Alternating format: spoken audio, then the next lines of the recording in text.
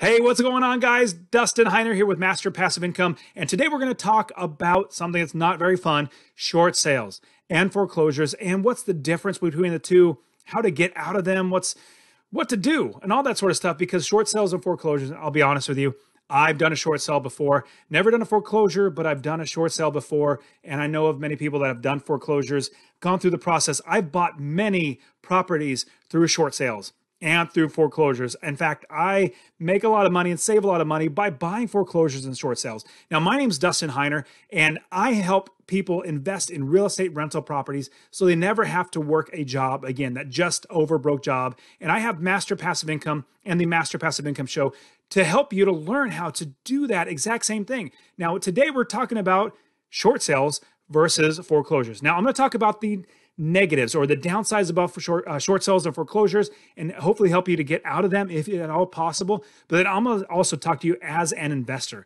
why I love short sales and foreclosures as an investor, mostly because I save a lot of money and I make a lot of money. Now, short sales. Short sales are different than foreclosures in a way where you actually work with the bank. You work with the bank on your mortgage, and a foreclosure is they basically take the property away from you. So we'll pause everything right there and go right to the very, very beginning. You buy a property. Let's say you buy a house to live in.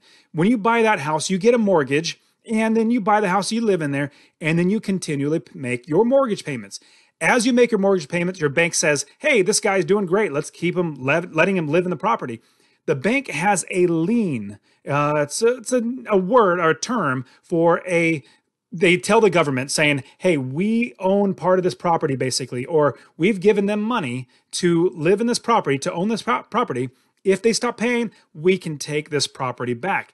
And that's what happens when we stop making our mortgage payments or can't make the full mortgage payment. The bank says, you know what? You're not fulfilling your end of the obligation to pay back the money that you borrowed. And so we have the only repercussion is for us to take the property back. Now, a foreclosure is different than a short sale. So let's go over what a short sale is.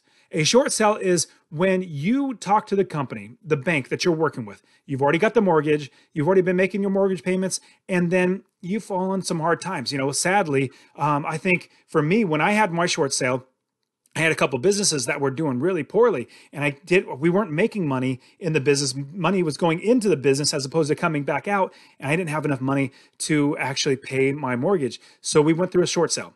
What the short sale is basically you call up the bank and you say, hey, bank, I don't have the ability to pay the mortgage anymore. I need help. I need to get out of this property. Would you be willing to take less than is currently owed on the property in exchange for getting out of this loan? Give you a broad example. Let's say you buy a house for $300,000. You get a loan for $300,000. That's how much your mortgage payment is. Maybe let's probably like $1,800 a month, $2,000 a month, whatever it might be. So you're getting those mortgage payments. You're paying those well, but you owe $300,000. After a year or so, it comes down a little bit. So maybe you owe like $295 or $5,000, and then you fall on hard times and you can't make your mortgage payment. You go to the bank and say, hey, bank, it's a bummer, but I owe you $295,000 still, and I can't make these payments. I want to keep the property, but I can't. So I need to give you back the property, and I would love to do a short sale. You talk to the bank, you say, would you agree on receiving less money for how much I borrowed and get me out of getting this short sale, or get me out of having this property? So you would basically, you start from the very beginning, talk to the bank, say, is it okay if I go out and get offers from other people, from other buyers, and then you take less than what is owed? We don't know the exact dollar amount because you need to sell the property first or get a buyer who's going to give you money. So the way it works is you go to the bank first, ask them. They say, yes, we can look into it. Then you get a realtor. That realtor then says, let's put it on the market for X dollar, whatever the highest you think you can get it for. And then let's say you get an offer. You get an offer at $275,000 and you owe $295,000. And there's $20,000 difference there. You then take that agreement, that contract with the new buyer, you take it to the bank and you say, hey, bank, this is the best we can do. I don't have $20,000 to pay it off. Would you please take this in lieu of getting a mortgage payment? And so the bank will basically be eating or be out that $20,000.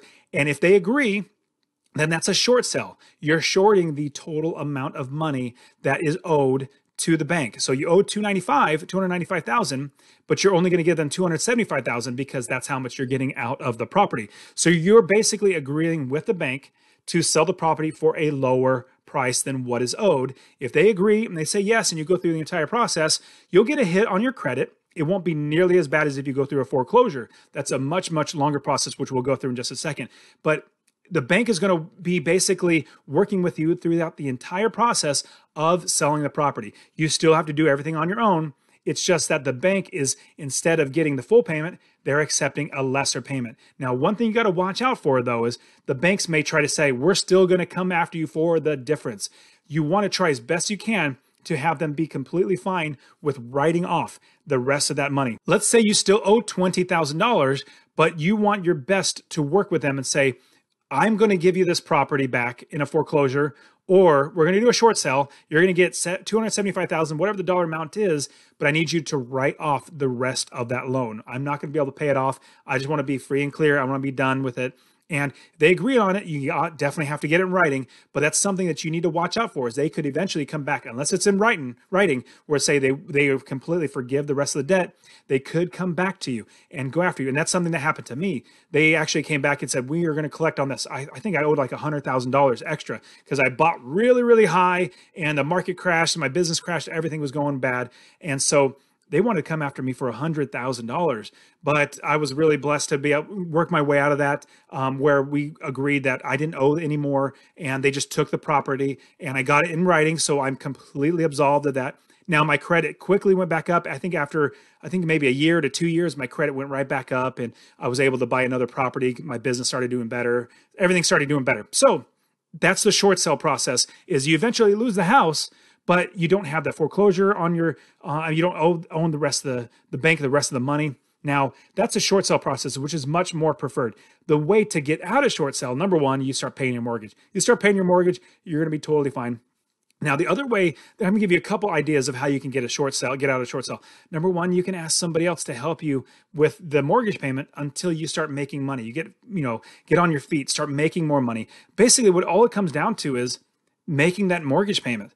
If the bank gets their money, they're going to be completely happy, and they don't care what happens to the property as long as they keep getting their money. And so as long as they get their money, they're not going to have the short sale. And another thing that you could do is try to cut back on expenses. Now, these are going to be easy things that you're already going to have thought of, but this is really what it comes down to. You need to pay your mortgage.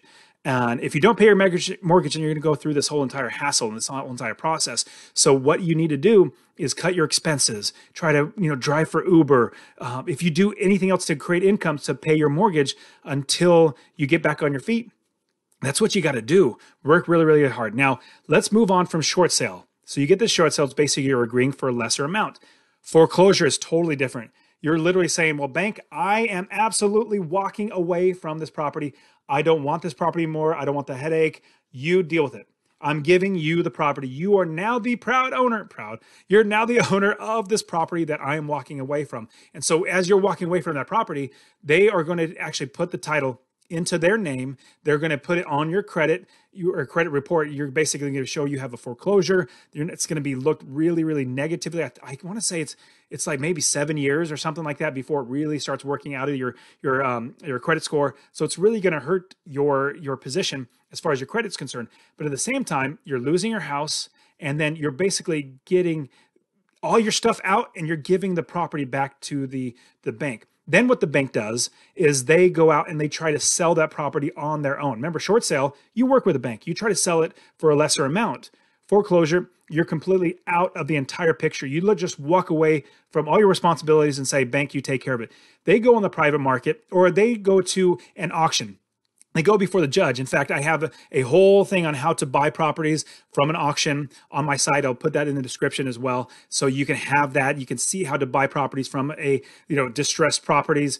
You can buy properties that are on auction at a courthouse steps. You can actually get really, really good deals doing that. And so what happens is banks, they take this property. It's now a real estate owned, an REO. If you ever heard of REO, that's what it means. Real estate owned, basically owned by the bank. And the bank is going to take it. They're number one, going to try to auction it. Number two, they're going to put it on the MLS, or the multiple listing service, to be put out for everybody to actually try to put offers in and eventually sell for on their own. And so the foreclosure process is really, that's all that's going to happen. You're done. But what's bad is your credit's going to be drastically affected in a negative way. And it's going to take you many, many years to build that back up. And then also, when people or banks see a foreclosure on your credit, they're going to say, hey, man, this person, I don't want to give them a loan because they're not going to fulfill their obligation. So that's a huge drawback. Now, let's look at the difference between the two. You want to do a short sell over a foreclosure. And obviously, you want to pay your mortgage as opposed to a short sell. But you could also do this where, let's say you owe $20,000. You can say, well, I'm selling it for this, and I'm also going to put in $20,000 myself because I just don't want the property anymore. And you're not doing a short sale. You're actually paying the mortgage off. That's another way to get out of it. Whole different than, not a lot of us have 20,000 or more to pay off that difference. But that's another way to not have your credit get affected if you just want to walk away from a property, sell it for part of it, and then pay out the difference. But the difference between the two is your big chance of getting another property anytime soon is better do a short sale. Like I said, within 1 to 2 years, I was able to buy next property because it worked its way out of my system. They still saw that it was a short sale, but they say, hey, Dustin's done a great job paying his mortgage, or not mortgage, all of his other bills, his credit cards and all that sort of stuff. And so banks will take a chance on you. So between the two, you definitely want to do a short sale over foreclosure. Foreclosure is definitely going to be down the negative path. But here's the great thing. As investors, and everybody, if you are even remotely thinking about investing in real estate, I have a link in the description below. If you go to masterpassiveincome.com/free course, I will give you my free course where I will show you how to find properties, how to buy properties, how to find money to buy the properties, how to make sure you manage them right, how to make $250 or more every single month from those properties. So get my course, masterpassiveincome.com/free course, or it'll be in the description as well. So as you are thinking about investing in real estate, look to short sales or foreclosures as really good opportunities to save money. Now, remember, when we buy properties, when you make money when you buy the property, you realize that money when you sell. Just like if you are buying a stock, you buy low and you sell high, and that difference is where you make money. Same thing with real estate. If you buy it lower at a lower dollar amount, but it's worth up here, let's say you buy it for $80,000. I know there are properties that are worth $80,000. You buy it for $80,000, but it's worth $100,000. You make $20,000 in equity that goes in your pocket. Just like, give you a really easy example. If you're going to buy gas, filling up your car, let's say you get it $2.50 a gallon, and you're like, man, I'm filling up for $2.50 a gallon.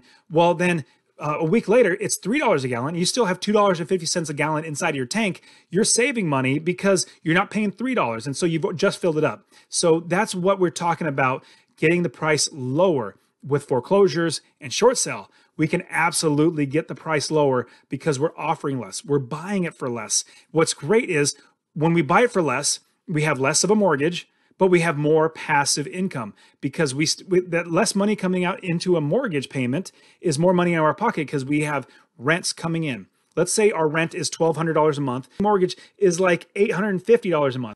Well, that is a $450 difference between the rent payment and the mortgage payment at $850, but all your expenses, let's say you're up to, $1,000 total in all your expenses. Well, that's $200 that goes in your pocket every single month in passive income. So if you get that price down even lower, where you're paying maybe $800, that's another $50 in your pocket. Remember, your mortgage payment was $850, but you got it lower, so now your mortgage payment's $800. That's an extra $50 in your pocket.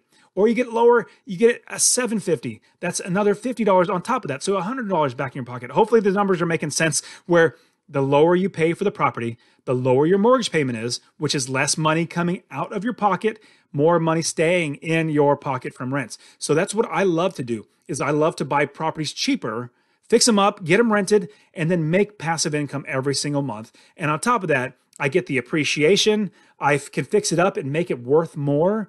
I have my tenants. They pay my mortgage for me, which is fantastic. I have tax deductions. There's so many great reasons to own real estate rental properties. And so for you going through this, if you're going through a short sale or a foreclosure process right now, pause that. If you are going through the whole process of a short sale, try to do a short sale. That's the number one thing. If you're going into a foreclosure, try your best to go for a short sale first because that'll help your credit. Now, after you're past that, Now you're starting to think, you know what? I'm past that. I've made my mistakes. Now I'm going to actually start buying properties to invest in and buy. Start looking for short sales and foreclosures because, markets, they ebb and flow. They go up and down. And as they go up, we watch for properties that are going to be making us money. But as they go down, what's great is there's going to be a lot of short sales. It's sad to say, but there's going to be a lot of foreclosures. When that happens, we can jump on those properties and make a lot of money. So hopefully that helps kind of clear up that you want to short sell first if you have to, foreclosure last, because that's really going to hurt you. But then again, as investors, we buy these properties. So you guys are fantastic. Thank you so much for being here. I hope you guys have a fantastic week and start investing in real estate rental properties. Get my free course. I want you to go to masterpassiveincome.com/free course or see in the description below. Get started investing in real estate rental properties so you never have to work a job again. All right, guys, again, Dustin Heiner with Master Passive Income. I'll see you soon.